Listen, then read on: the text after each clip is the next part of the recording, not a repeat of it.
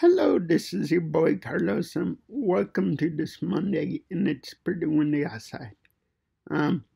Last week, if you can recall, for the people who watched, I had to record 2 videos in one day because of the bad weather, and we did not have electricity the past week.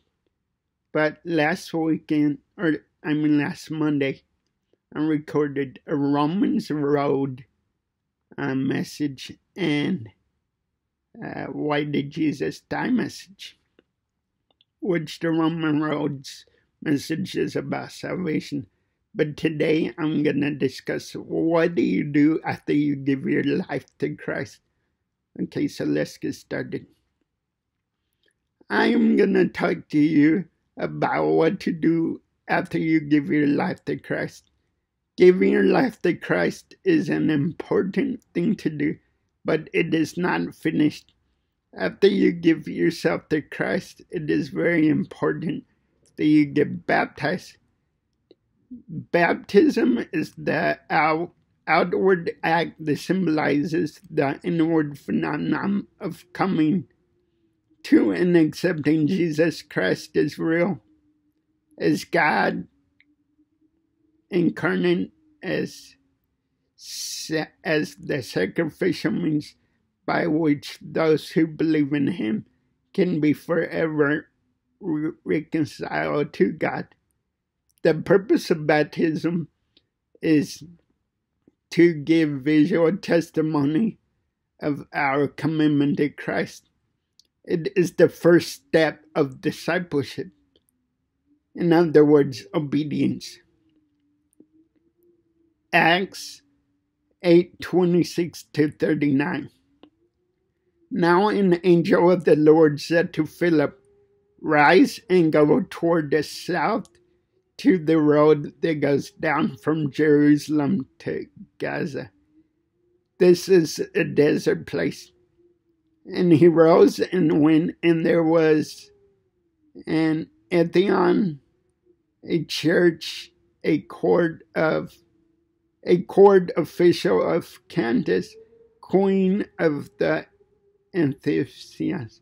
Sorry if I mispronounce these words because they're hard. Who was in charge of all her treasures.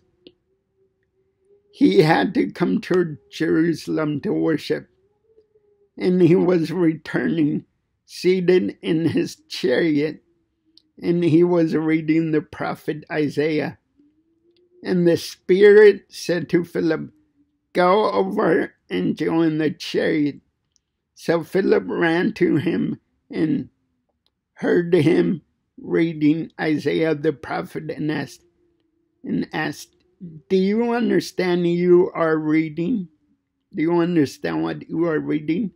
And he said, "How can I unless someone guides me?"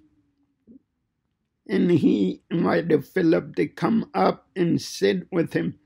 Now the passage of the scripture that he was reading was like a sheep.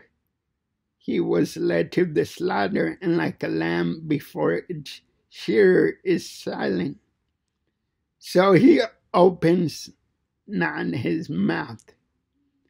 In his humiliation, justice was denied him. Who can describe his generation? For his life is taken away from the earth. And the eunuch said to Philip, "About whom, I ask you, does the prophet say this about himself or about someone else?" Then Philip opened his mouth, and beginning with the scripture, he told him the good news about Jesus. As they were going along the road, they came up to some water, and the eunuch said, "See, here is water. What prevents me from being baptized?" And he commanded the chariot to stop, and they both went down into the water, Philip and the eunuch, and he baptized him.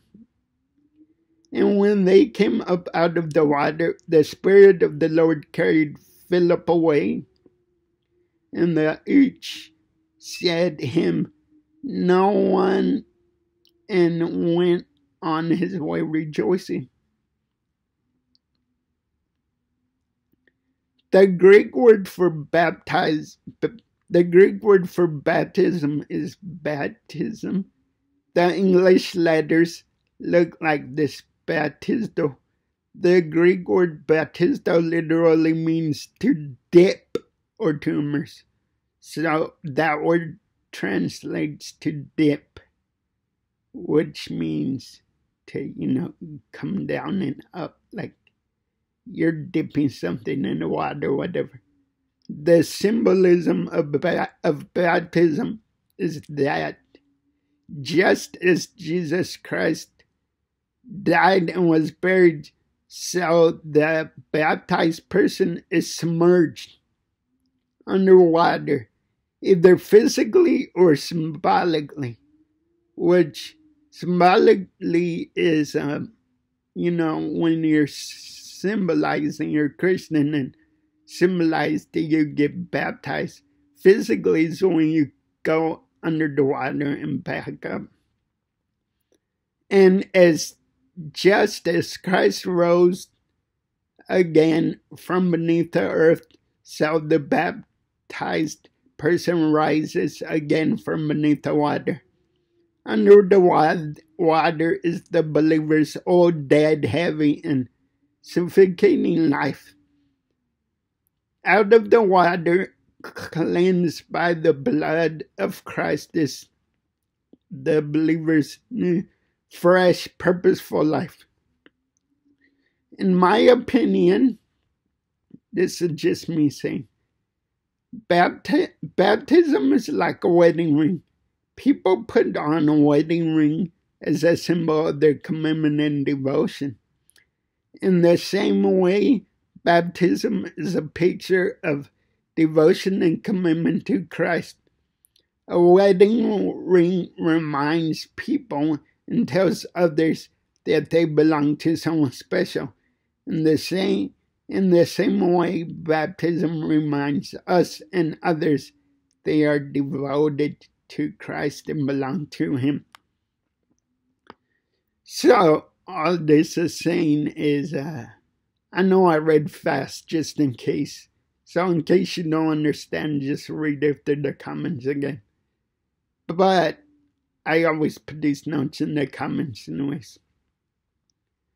But just in case you're wondering, in my opinion, to me, it's a great act of obedience if we follow Christ in becoming baptized.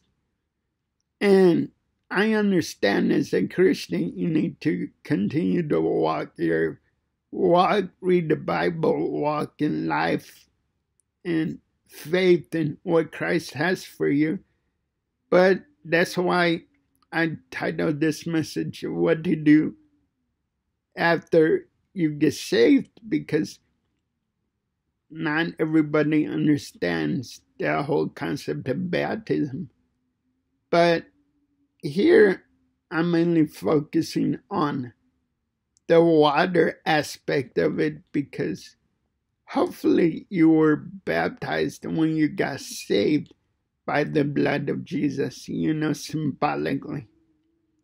Okay, like I said before, if you like what you see and you like what you hear, hit that thumbs up and subscribe to my channel, and notifications will be in your phone.